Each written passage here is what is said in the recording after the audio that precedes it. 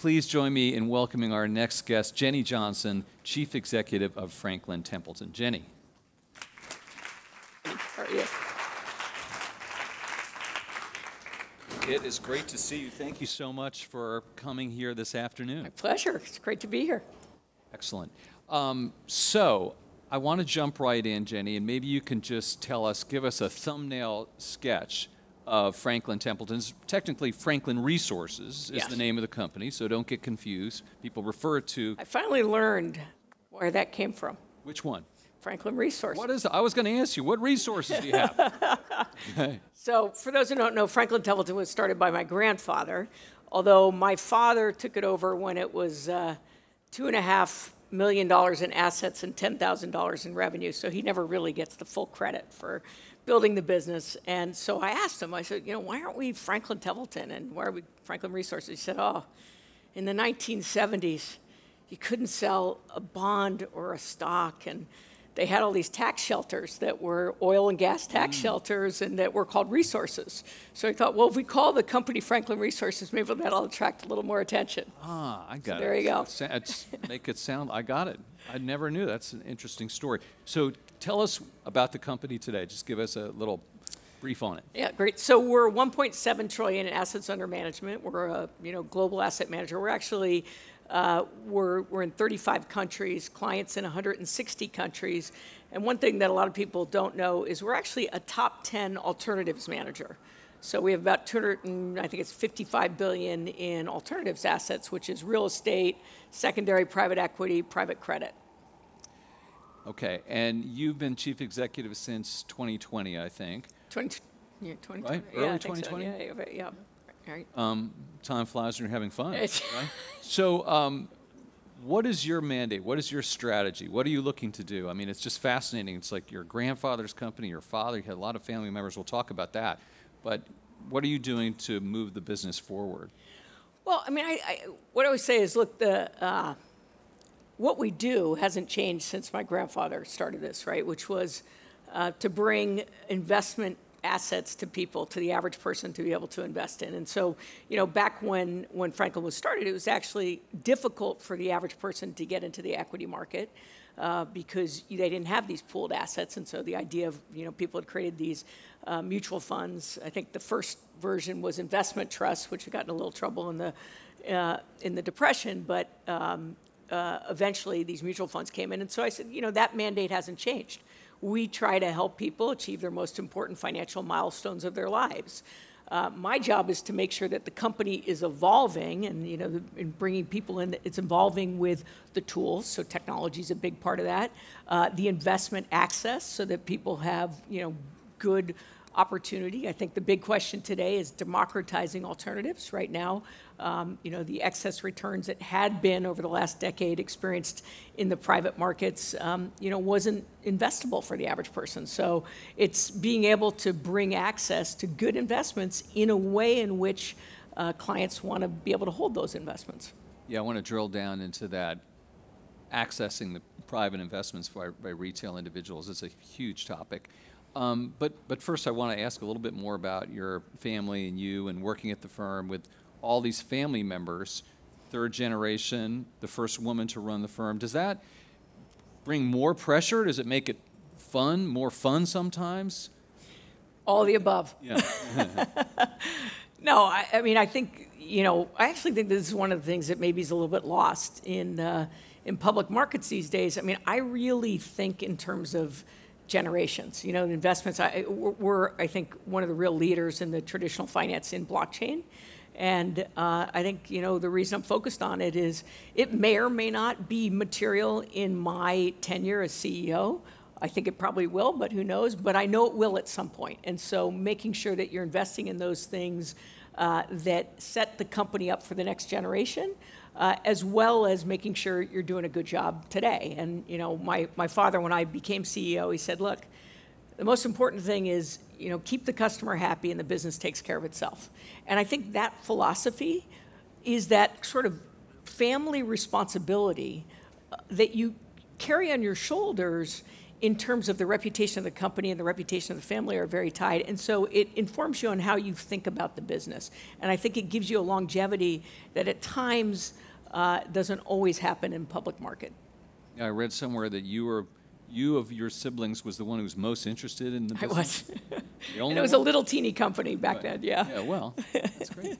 And so I do want to ask you about crypto and blockchain because you are keen on that. You've pushed out further than some of your peers in that regard. And what, Jenny, would be some use cases that you can really sort of point to, maybe not this year, next year, but coming up that really excites you about this technology?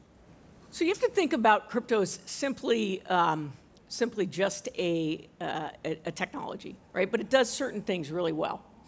And I'll say it does three things really well. Number one, it's a general ledger. So if you have the right to say a token, right, you don't need to go to somebody to validate that you have the rights to all the things in there. Like today, if you want to buy a house, you have to go to a title company and you buy title insurance. It's actually embedded in that token. So one is it's what you call a general ledger.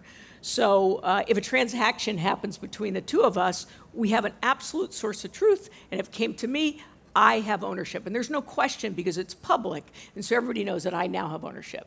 The second thing it does is it has the ability to do smart contracts. So if you and I do a transaction, a lot of times there's some legal document that's sitting there. Well, that gets coded into the contract. And so actually we don't need anybody to come in and say, hey, by the way, a lawyer comes in, Andy, you need to give Jenny this because this is what's part of it. It actually executes on its own.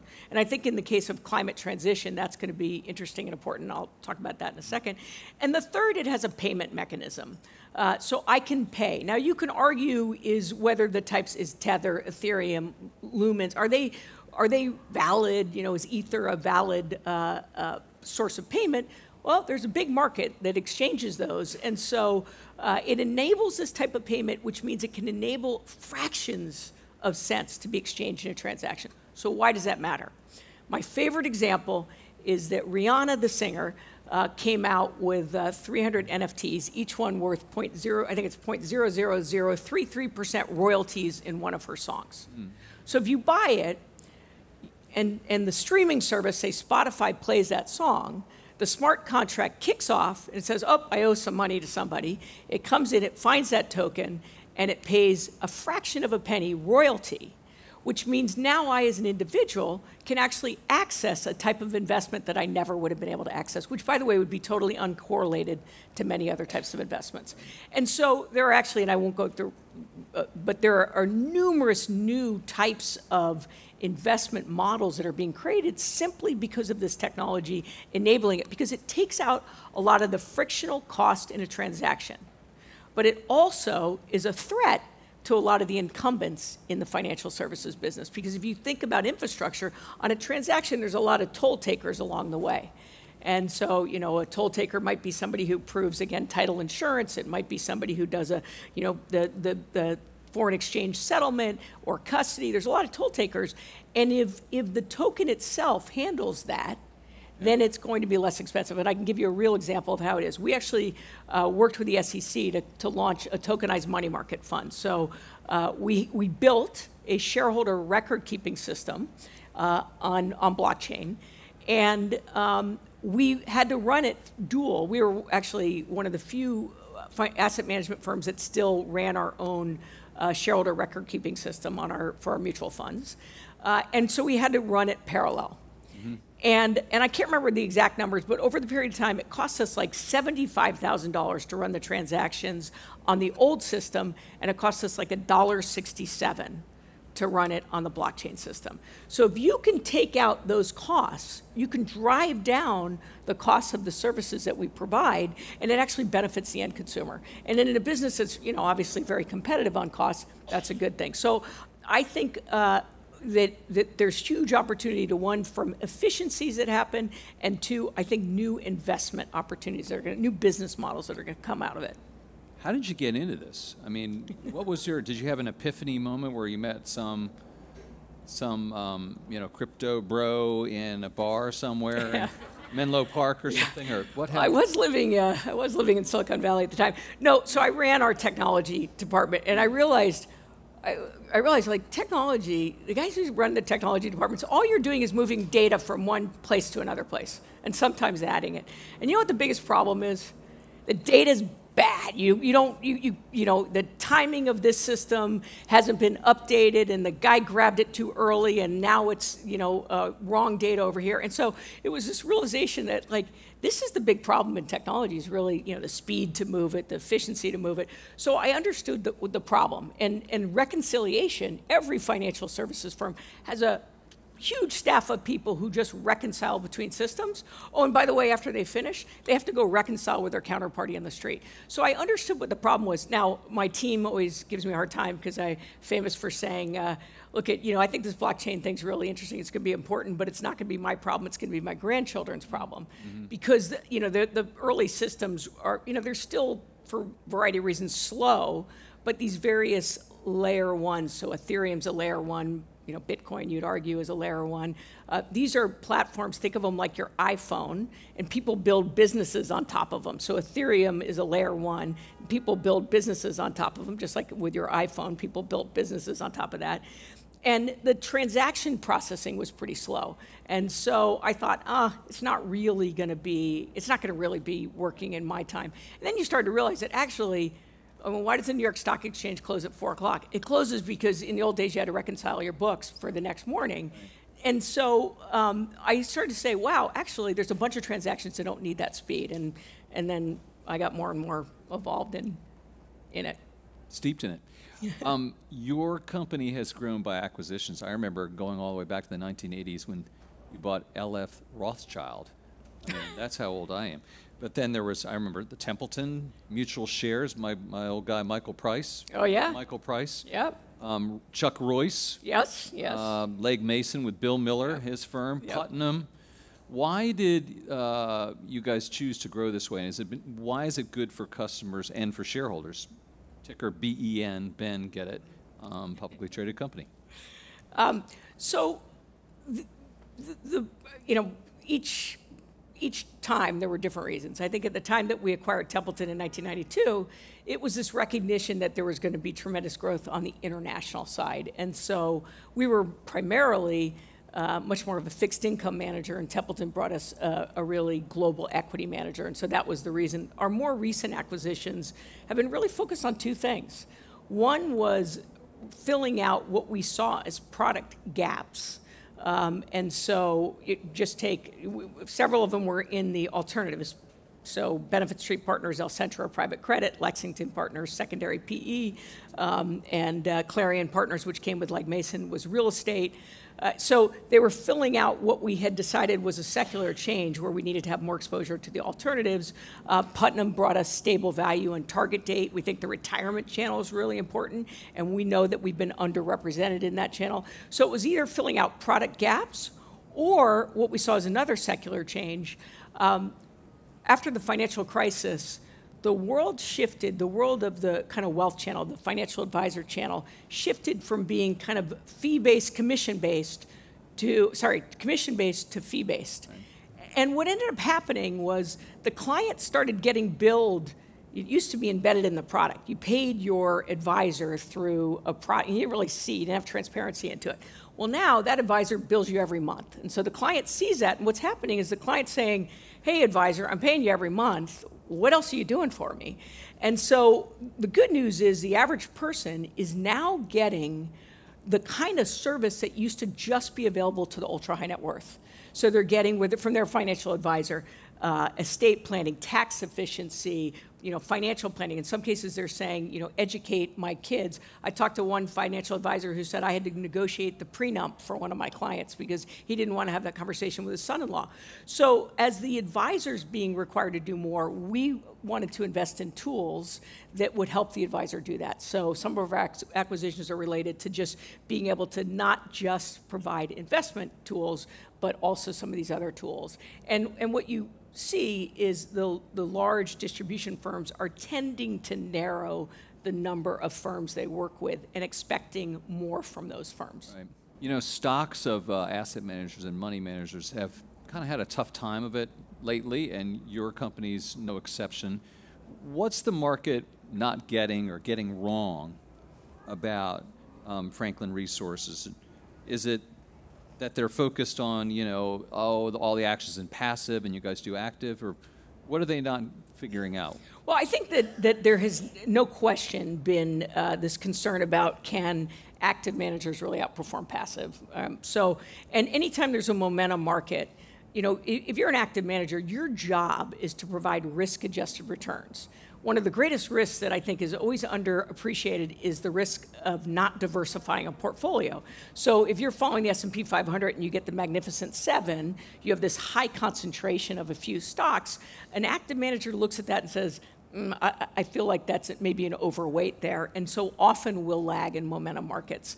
But I always describe it a little bit like if I said to you, Andy, I want you to buy a car that gets you point A to point B at the cheapest per mile cost, you go get the car with no bells and whistles, easy, well-paved road, straight. But if you had to go over a mountain pass in a snowstorm, you're going to wish you'd paid up for those safety features. And to me, that's what active management does, is that it's in market volatility. So I think one is that. The second is there is a view of this transition from vehicles of mutual funds to ETFs that are probably, the view is that the passive ETFs are lower margin, but what's happening now is they're becoming active ETFs. They're actually taking off. And I won't go into the details, but I think they're probably less of a margin differential than maybe the market appreciates. And then in our case, there is a real desire to see us as a traditional manager be able to grow an alternatives manager. There's a question about whether those cultures are different, and can a traditional manager really grow an alternatives managers, and we feel very good about that. Jenny, I have to ask you about a recent DOJ SEC investigation. You guys are doing an internal investigation as well concerning allocation of Treasury security derivatives at your Western Asset subsidiary. Is this the result of maybe buying so many firms and having too much autonomy? And what's the status right now of that? There's no upside to commenting on anything that you're getting a regulatory investigation. But look, here's what I'll say. This was an isolated incident with one person. And Western has 115 other investment people, and so what happened there didn't go on with anybody else, and we're of course cooperating.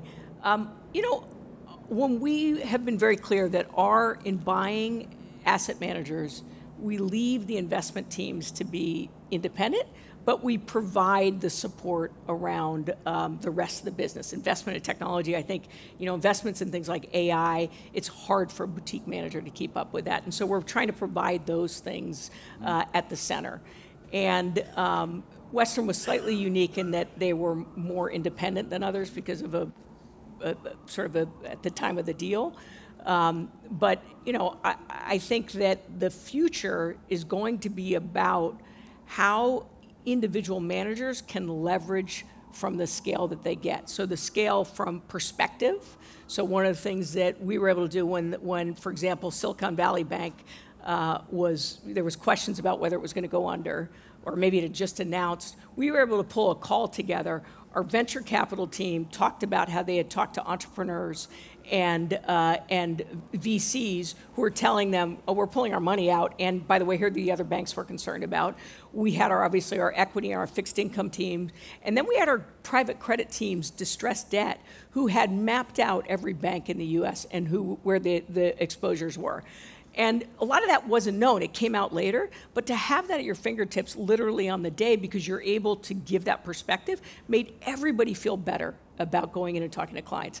And then, as Roger talked about with AI, look, I think AI, for companies who don't adopt it and figure out how to leverage it well, are going to be left behind. And a big part of that is what internal data do you have? Everybody's going to have access to the public data, but what also is your internal data that you're going to be able to train your models on?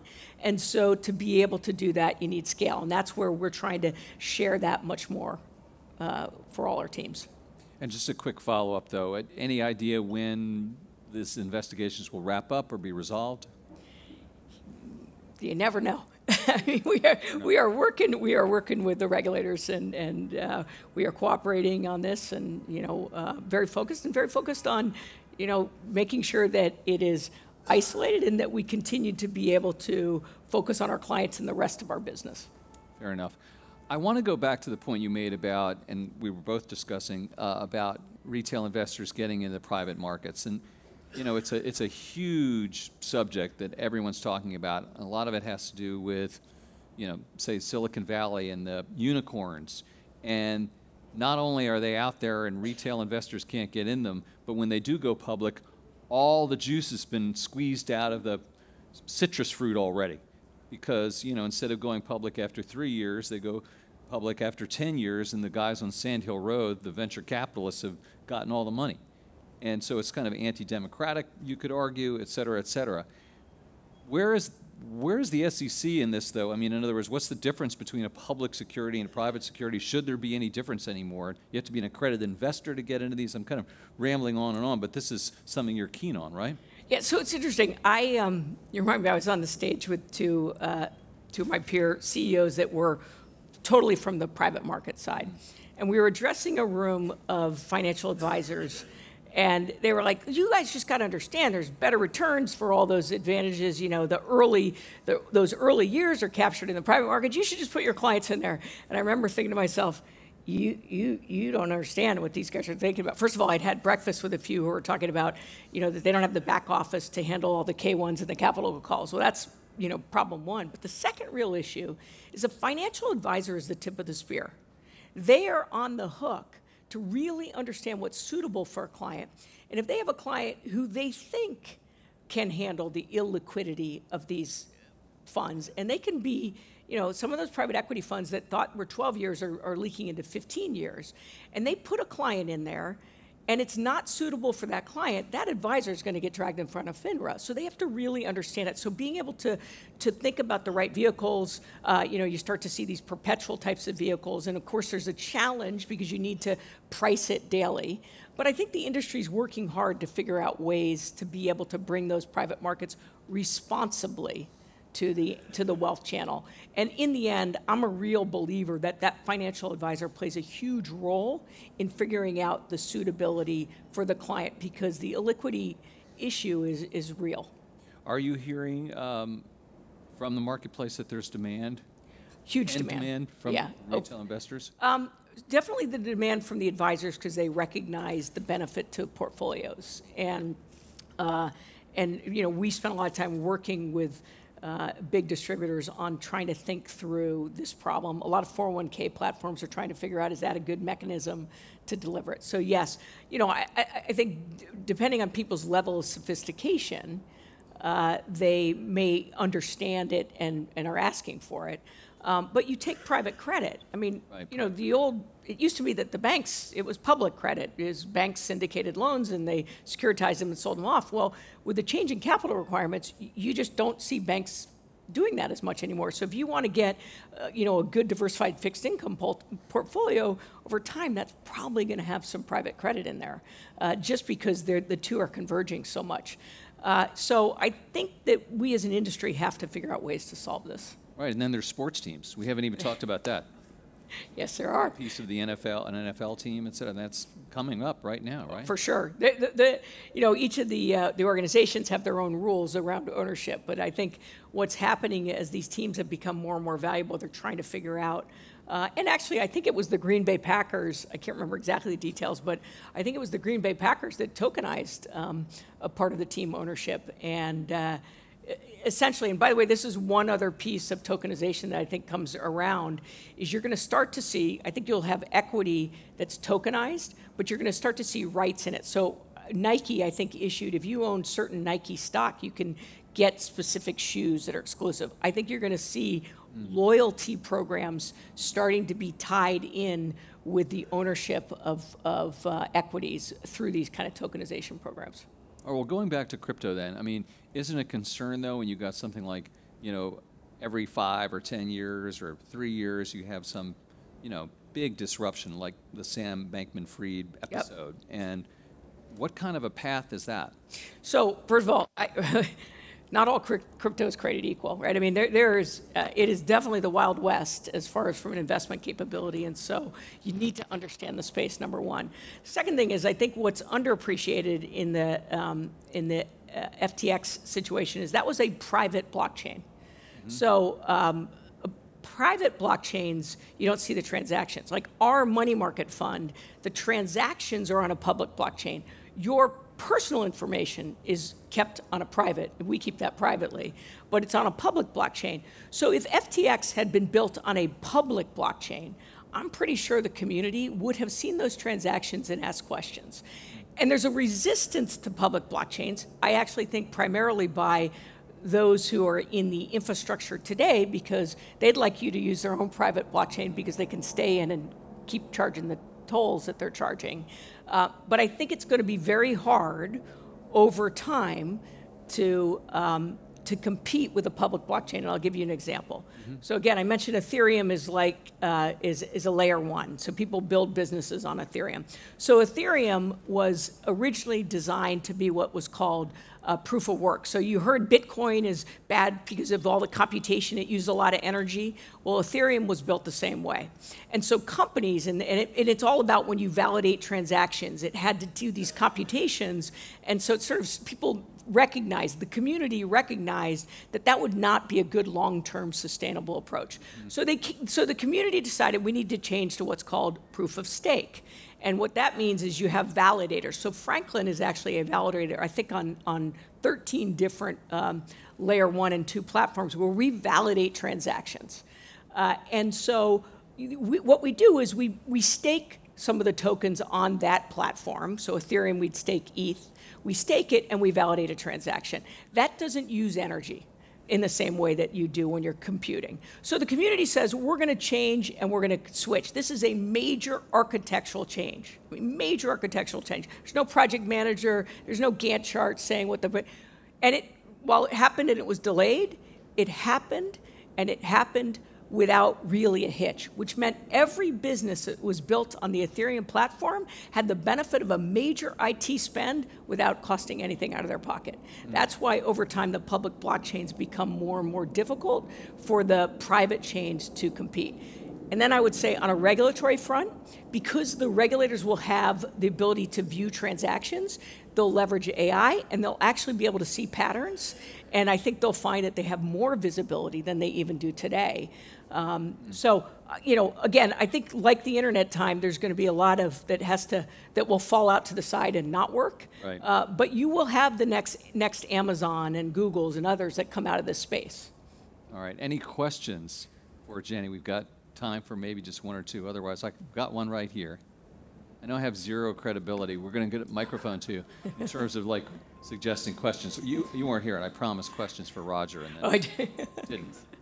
Apologies. I was curious, you've gone through a kind of interesting ride, how you've taken over from family members, and I'm sure there was some level of old guard there that you had to navigate and then create your own brand. And I'm just curious what you think makes you a good leader, or what you admire in others about leadership. I'll tell you what kind of people ask me about how do I think about leadership, and I always say it's my 4 Ps: people, passion, purpose, and persistence. People, honestly, look, it's all about the team you put together. Like, there's no one person at Franklin Templeton. We are one, and making sure that you have the best team is the only way you're going to be successful. Passion, love what you do, and you never feel like you're working. I mean, believe me, I'm working a lot of days these days, a lot of weekends and nights, and the good news is I love what I do.